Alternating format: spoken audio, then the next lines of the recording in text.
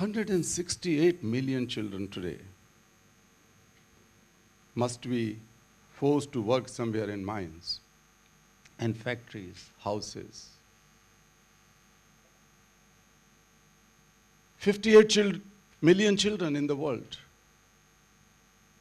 have no fortune, have no opportunity to sit in a classroom, to go inside the schools. They're out of schools. And another 150 million children were compelled to leave the school before attaining 5th grade.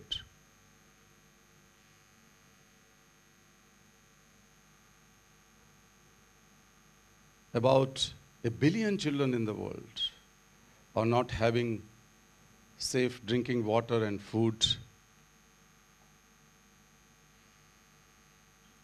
This is the state. 5.5 million children are enslaved. Enslaved.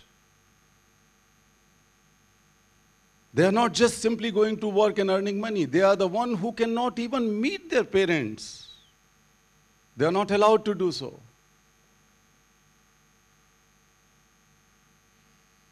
They were used as prostitutes. They have been given guns in their hands to kill their own friends and families.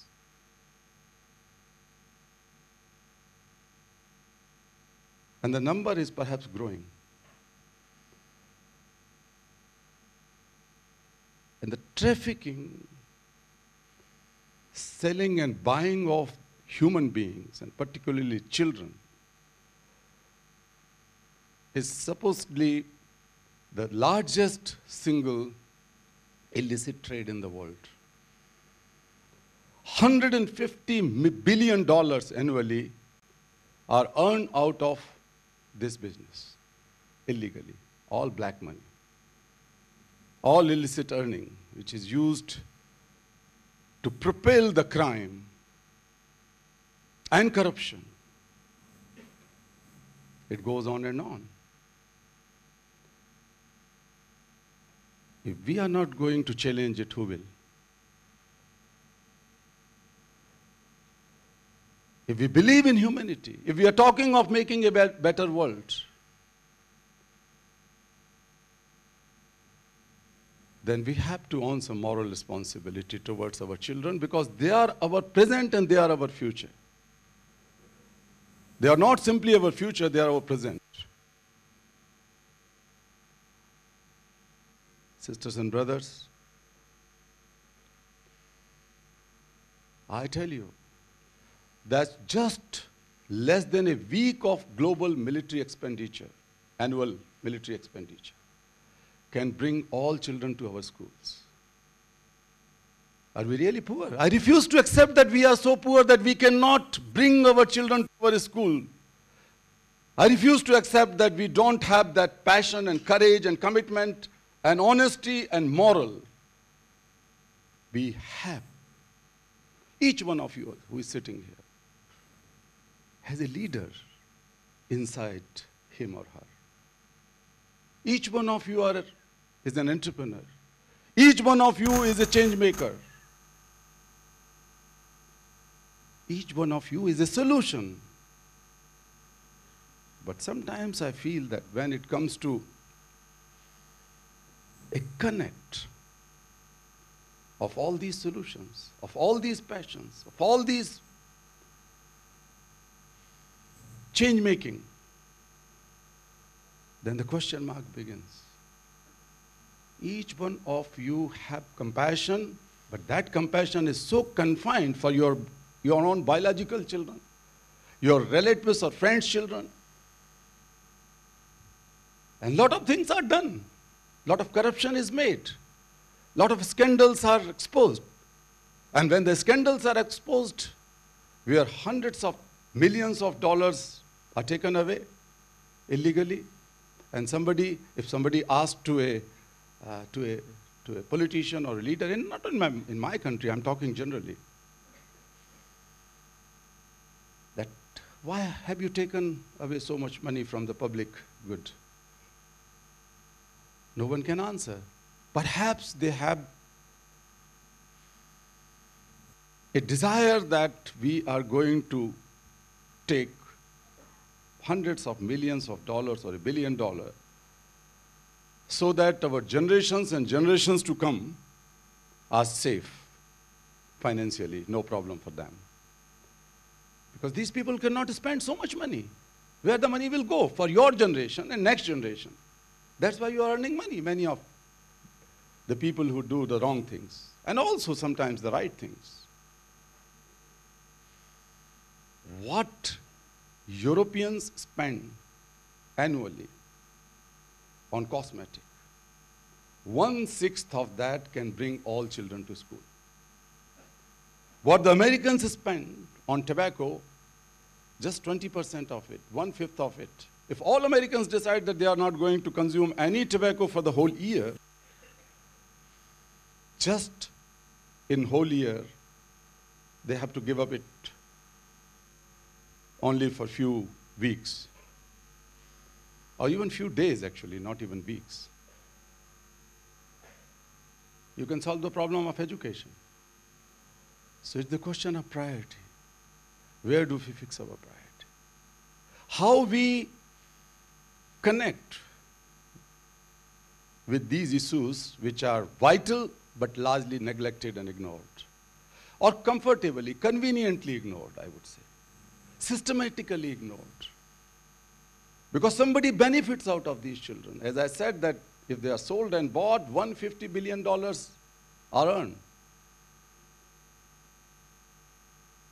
I call upon you. Your personal compassion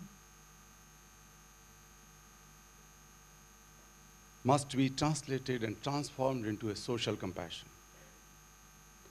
Transformative compassion, engaged compassion. And that transformative and engaged compassion has to be globalized so that we can really make a beautiful world for ourselves and for our children. We are connected through internet and high speed and technology, and it's important. Very fast growing.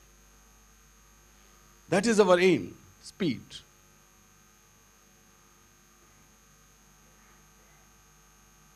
But sometimes we forget to connect with each other as human beings with the high degree of compassion which is already in us. We need not to borrow it or buy it from outside. Each one of us has. And that's why, while working with the children for all my life in 35, 36 years by now, it was not easy. I come from a modest family. My father was, I said yesterday, he was a simple police constable. And he died early, so my mother was widow. She was illiterate, totally, housewife. But she has a determination that all her children should study well. They must go to school and complete their education. And since I was good in mathematics or science courses, my elder brothers and my mother had a dream that I should become an engineer. That I did. I studied hard and I passed out. I taught in the university for about a year in Bhopal University. And when I gave up the career, all my friends in 1980, it was the time when India did not have so many engineering colleges and engineers. They thought that I'm mad. Kailash Sathyarthi has become crazy. My mother cried for several days because she was worried about my future, my financial future as well. But right from my childhood and student life, I had a passion. And that passion, I always tried to convert into social action. It did not remain confined to myself. To bring about that change which I dream. And that I have to begin with. And I always believed that if I believe in something which is right in my eyes, which is right in deep in my heart, if I don't take the first step, then who will do? If not me, then who? And if not now, then when? We cannot wait for those things. You and me can wait. But the two children who are here, the two boys, one wanted to become an engineer, he had a dream. One wanted to become a businessman, he had a dream. He has a dream. Thanks to this Foundation, that with your efforts, their dream will definitely come true. But there are millions of children in the world who cannot have the dream. Hundreds of millions of children. I go to remotest parts of Africa and Latin America and Asia. I work in over 100 countries. And when I sit with the children and talk to them as friends and ask simple question, which I ask to these boys, what dream you have, what you want to become? They have no dream. They have no dream. Perhaps they will have no dream if we don't act now. The death of the dream is even bigger curse than the death of a human being. We are killing our children by killing their dreams. We have to change it. Though before yesterday I was in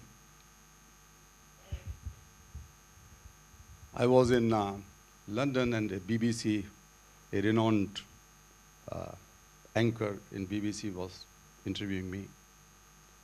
And he was very moved, actually. He read about me and he knew. He said, Kailash ji, you have been freeing all these children for so many years, and their stories are so pathetic. Are you sad? Are you angry? Are you frustrated?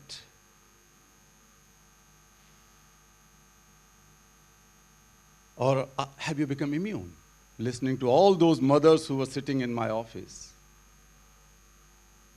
Since morning, those have gone everywhere because their children have been kidnapped. The police does not file their complaint. They have no idea what to do and where to go. And they come with some little hope. And when they see just one single hope in me, and I talk to them, this guy was asking, when you are talking to those mothers every other day, what happens? And the boys and girls whom we free, when they narrate their stories, how they have been taken away, how they have been confined to workplace, beaten up, poked with cigarettes, sexually abused, all the time. I said that, of course, I'm angry. I'm angry and I become angry each time, but I don't want to let this anger go out or be dominated by violent reaction or destruction. I want to transform my anger into a passion and transformation. He was asking how. I'm going to share with you 3 or 4 incidents which made me angry, but how I transformed my anger to a sustainable solutions of problems.